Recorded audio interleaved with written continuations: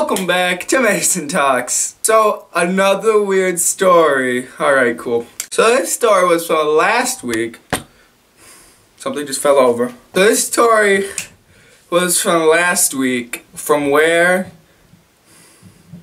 I gotta see. From Tokyo, Japan. In his efforts to create the world's first something, I don't know why you'd call it that, a Japanese chef decided to give human feces a fighting chance in the kitchen. Cause like, why not? I mean, honestly. So of course, he created some poop flavored curry. You know what? There is a lot of food that I would eat poop flavored.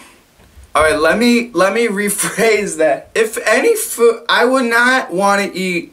If I had to eat one food that tasted like poop, it would not be curry or like chili or I can't think of anything else like that, but like you get what I'm saying, right? I wouldn't want curry or poop flavored curry. There's that what's the phrase? There's that would you rather question, which is would you rather eat poop flavored chocolate or chocolate flavored poop? And I'm still shocked that some people would answer chocolate flavored poop. I mean, like, honestly, like, what is with that? The question is, would you rather eat disgusting chocolate or delicious poop? And some people would rather have delicious poop over disgusting chocolate. At least one is a food, jeez. Well, I mean, poop used to be a food.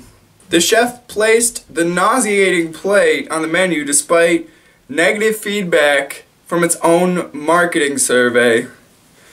I wonder why the poop flavored curry would get negative feedback. Out of 400 young adults, only 5.7% said that they were excited to go. Wait, people were excited to go eat the poop?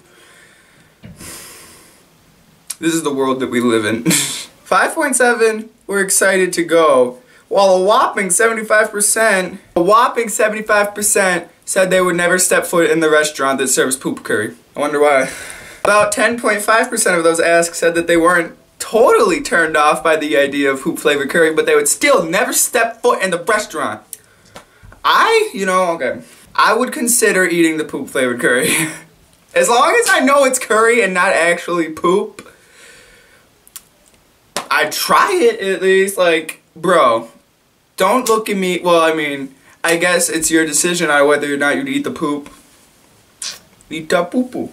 And they even served the poop curry on a toilet bowl shaped bowl. Delicious. I don't know why I said delicious.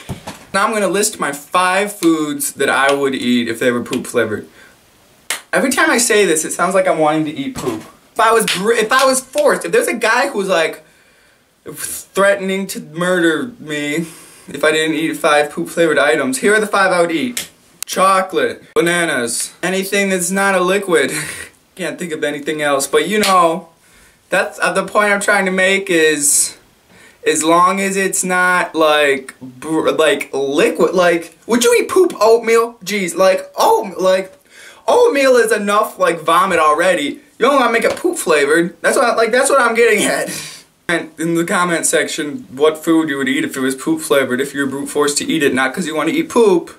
So I'm trying to get that point across. You're not trying to eat poop, but if you were forced to eat poop, gee, I just can't say this. It's hard.